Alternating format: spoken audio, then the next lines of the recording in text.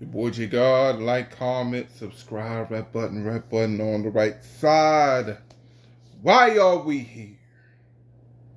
Caps going off on RBE. Piper Boy talking about pop the balloon or find love. He talking about that.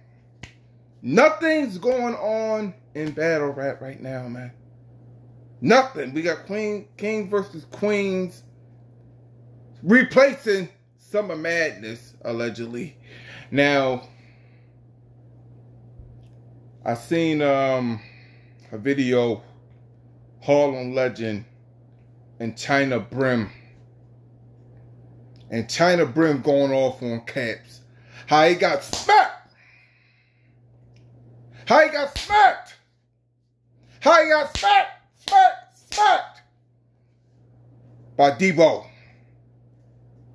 Now, Chyna Brim is going off on Caps. For Caps having Serious Jones on the show. And I guess Serious Jones said something about Chyna Brim. And Chyna Brim didn't like that, man. Now, Harlem Legend, man. Y'all, you and Chyna Brim got a friendship. Y'all can diss each other, go off on each other. Yeah, I guess it's a New York thing, because if you were to say that in Baltimore, the things they were saying to each other, man, it had to go down. They telling each other SMD and all that, man. Harlem Legend, man. He exposed you the most. He was going off on Caps, but he exposed you. Harlem Legend, you are a mook. You are a mook. J God, why you think he a mook? Y'all remember when he was on that super group?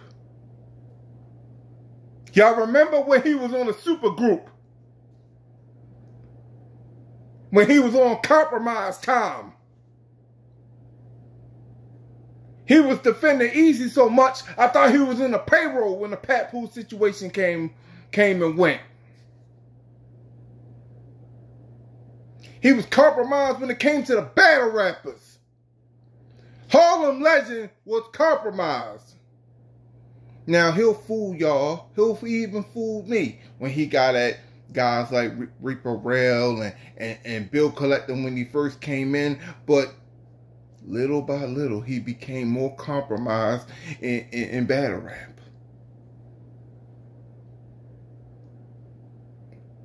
Harlem Legend, you are a mook.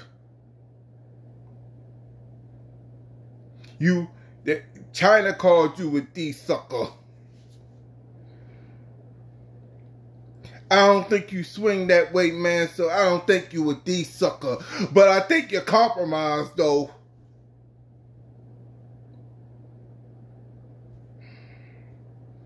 That one time that Ice said he ain't know you, and then after that, you went off on Ice, and then after that, Ice was on the show with you. I control everything.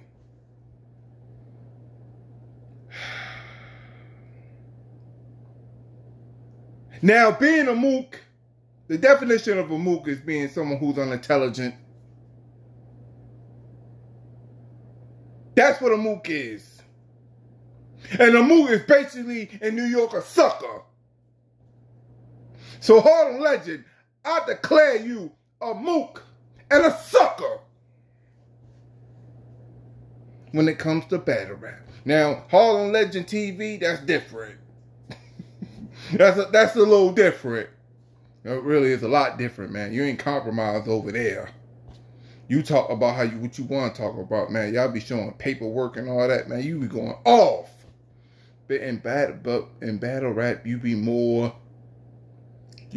compromised, and you be more aligned with the battle rappers. Hey, man, do you?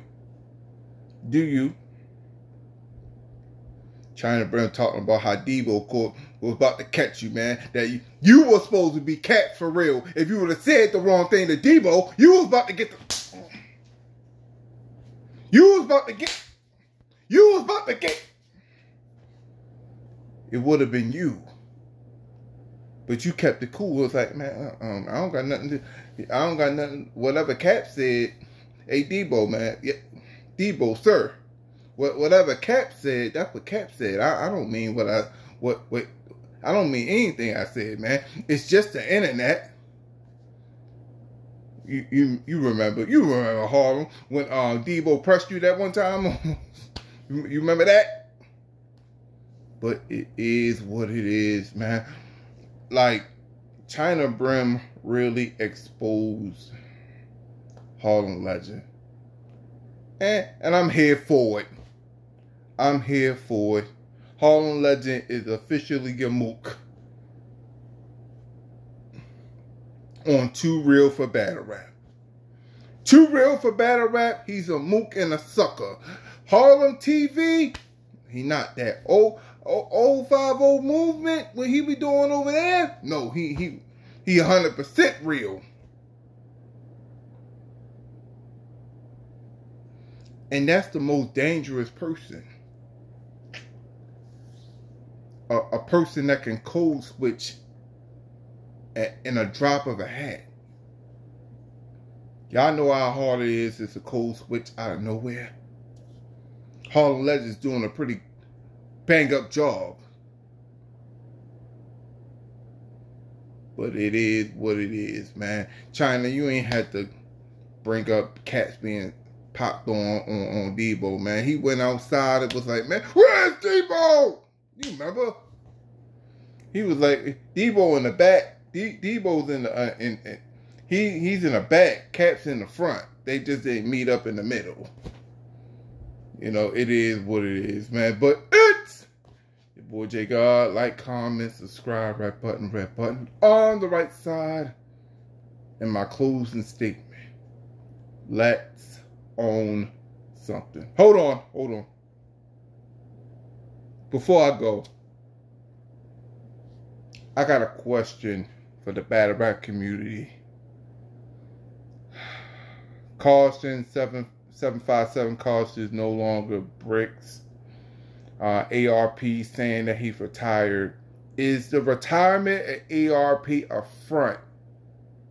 So he doesn't have to pay the battle rappers for a big card, and then he'll come back next year. Come back and battle rap next year. Because it's really looking like that, man. Because I don't even know the last battle that ARP really paid for. Did he pay for the last card that he was doing? I think that was a card when Verb was in. But I think Gerald McCoy paid Verb. I think ARP is still running RBE. But they doing their own budget cuts right now. I think they're going to try to recoup some money, get smaller battle rappers in the card, have it on pay-per-view, and get money off of that. And then little by little, he can spend more on the budget for next year. I think that's what's happening. Because ARP... Here's the thing. You and Stiz, y'all had y'all back and forth, man. I think Stiz won that argument. But here's the thing.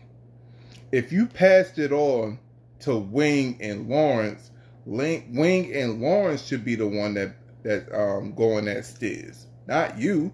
You're not RBE anymore. You not RBE. Why are you promoting this card?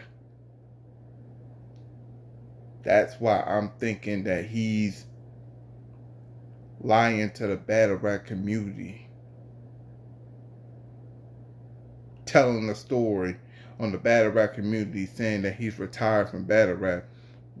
When the real thing is he's probably trying to save some money. And with saving that money, it's going to help for max out for next year. Or he's doing this retirement front doing whatever he needs to do to get a sponsor, have that sponsor in advance, and then after that he can make a big card for next year, or later on the year, or whenever that bet with math, the $2,000 bet is over. But it is what it is, man. And my closing statement: let's own something.